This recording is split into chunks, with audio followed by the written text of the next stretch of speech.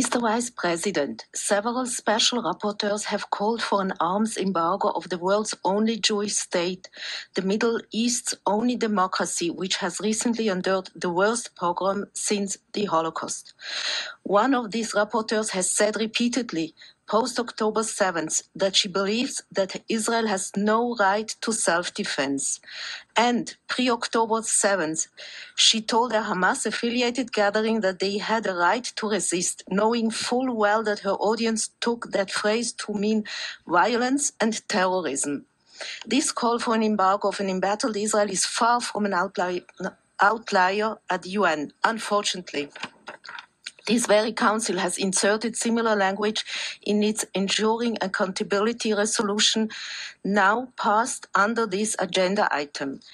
Is this what the United Nations has become? A place where violence against Jews is ignored or even worse, justified by officials, while member states seek to ensure that Israel cannot effectively defend itself against the real threat of genocidal violence from Iranian-sponsored terrorist proxies that dot Israel's borders. Thank you, Mr. President.